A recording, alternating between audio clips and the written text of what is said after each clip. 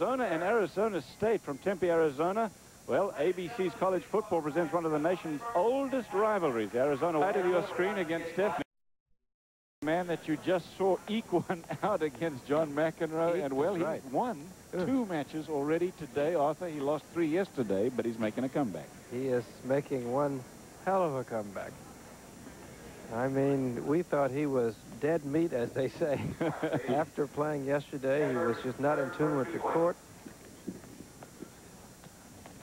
Just couldn't find the range nor the direction. Today, he's just a different player. First point of the match, Edberg serving to Cash. Somebody behind Edberg is in the champagne tables, actually. I wonder if that's Donna. No, it's not. Taking their seat. Just kidding.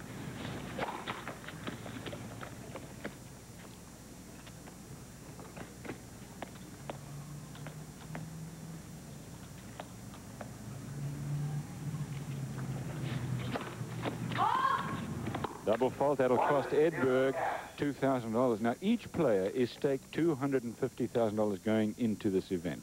Now, each played the other player yesterday on Friday, and today they are again playing each other in round-robin matches. They played 1 set. The winner is the first to get 15 points, and the winner of the match will get $30,000 onto his total and taken off his opponent's. Must have been a bounce. Happened before to Pat Cash in that area of the court. I should tell you, in addition to that, that each point has a $200 value, and depending on the number of times the ball crosses the net, well, the dollar values go up each time. And then, of course, you get dollar values also placed on serves and double faults.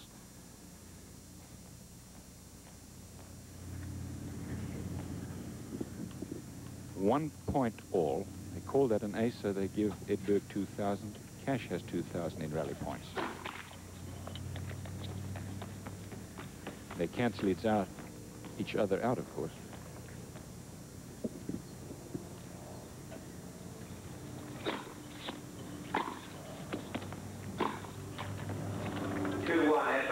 And we were talking about the importance of the rally points. Edberg has lost more money in rally points, $22,000, than any other player. Lendl has won more money in rally points, $16,600, and that is really making a difference.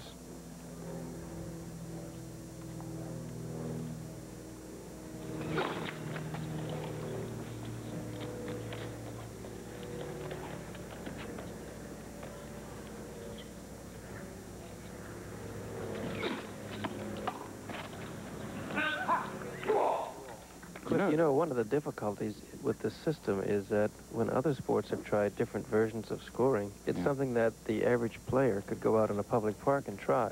But you can't go out and try this, especially with the rally points. You can do it with the aces and double faults, but you're not going to be able to count in your head how many times the ball passes over the net. I agree. And so in that sense, it's not transferable, so to speak, from the professional ranks to your local club or the public park. If you took that element out of it, though, of course it would be. Yes.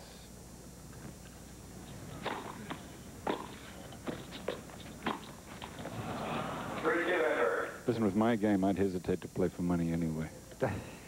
McEnroe over Cash this morning, and then Edberg over Lendl and Edberg over McEnroe as well. And what that translates to in my mind is that Edberg comes into this match with 2 wins behind him. Cash has lost 1 already. So I think Edberg is on the ups. Going to make it tough for Pat Cash, and he leads 4-2 now in this match.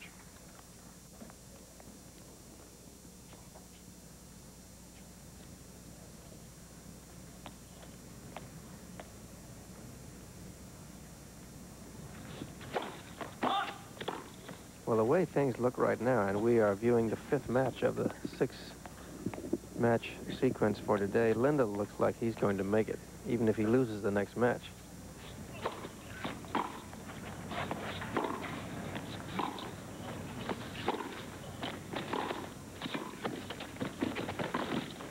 Good court coverage.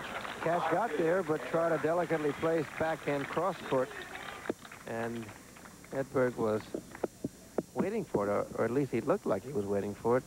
Cash didn't get it in.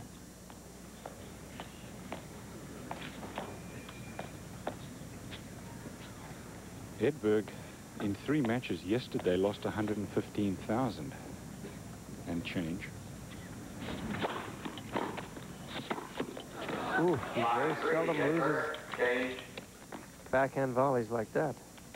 One of the best on this tour right now. In fact, one of the players took a poll of the best strokes.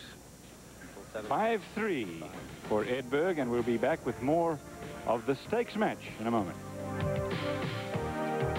Scored just short of 200,000. There are the overall point standings now. Lendl at 296, Cash at 285. McEnroe has 218, Edberg 199. The only other match to be played in the round robin is between McEnroe and Lendl.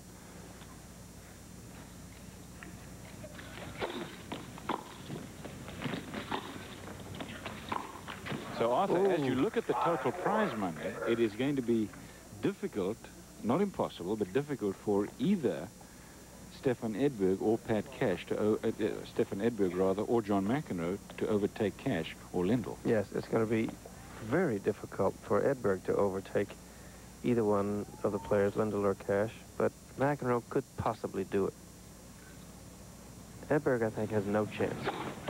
Almost no chance.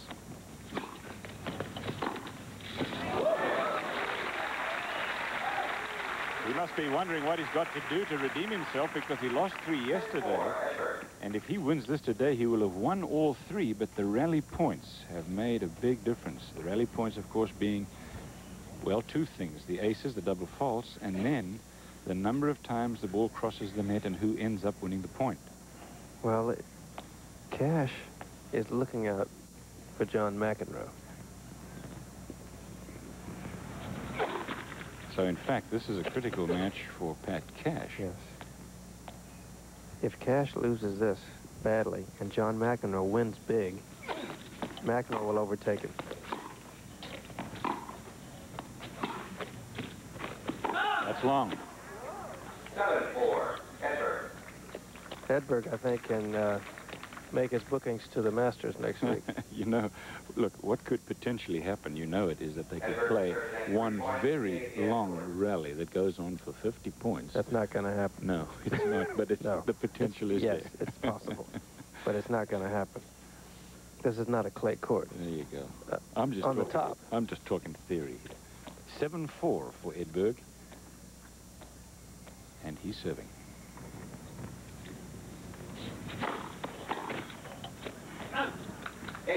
Edberg, by the way, is an Olympic gold medalist. He played in the exhibition LA Olympics. And, of course, next year, the Olympics will feature tennis as maybe one of the main attractions of the event.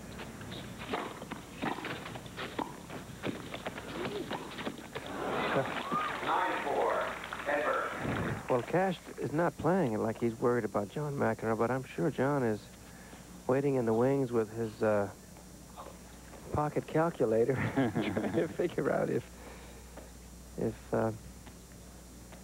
Cash loses badly here, and if John plays well, he's got a shot. Yesterday, Edberg didn't have an ace. He served 3 double faults, 3 matches. He lost 115,000, but he's recouped at least half of that, starting out with a stake of 250.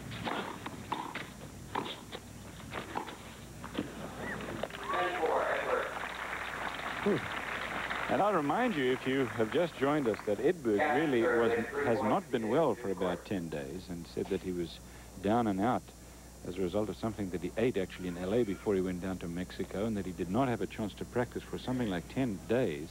Got here and practiced just for about half an hour before the start of play yesterday.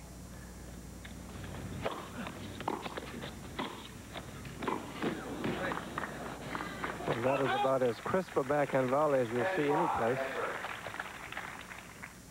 Cash, of course, gets to the net so very quickly. Takes him about 5 steps, and he's about a yard inside the service line for his first volley.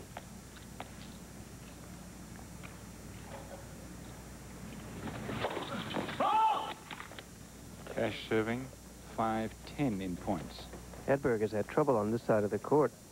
We talked about the possibility of him stepping in a bit more to get the ball before it rises too high.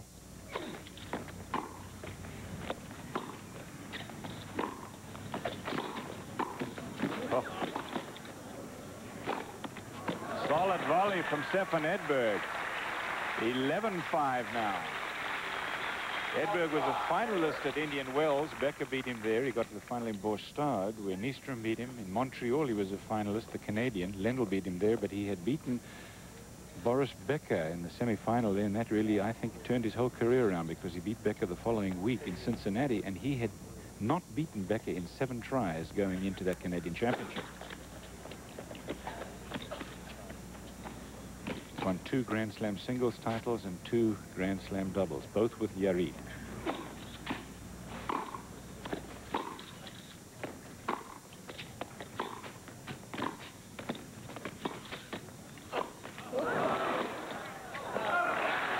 And Cash was a bit ahead of it. Again, because he swung too soon.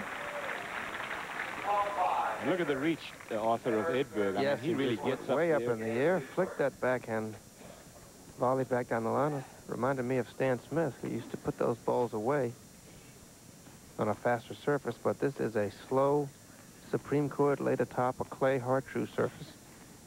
Here he jumps up, flicks it down the line, and Cash is ahead of it for the error. Cash making the return again and drawing the Edberg error. And now let's change things just a little bit. Edberg is still way ahead. 7 points, in fact. 12 points to 5. His first serve percentage, Cash, is just nowhere near what he was yesterday.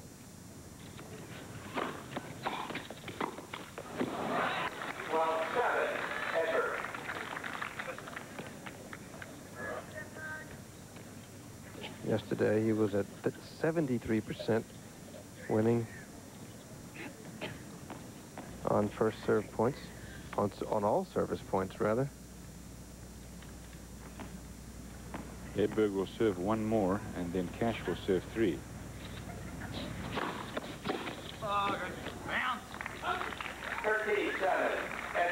Well, when we come back, Pat Cash will serve 3 points.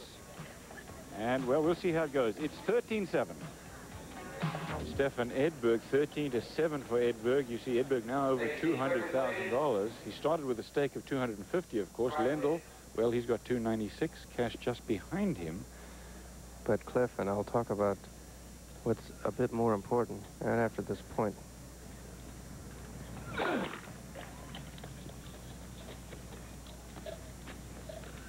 Seven points for Cash, 13 for Edberg. Cash serving with the sun at his back. Cliff, there is now roughly a $63,000 differential between Pat Cash and John McEnroe. If Cash loses this match, $30,000 plus his bonus points that he loses, and John McEnroe wins, we're talking about a difference that's really going to be made up in rally points. I think you're right. This is match point for Edberg. And Edberg wins it. 15-7.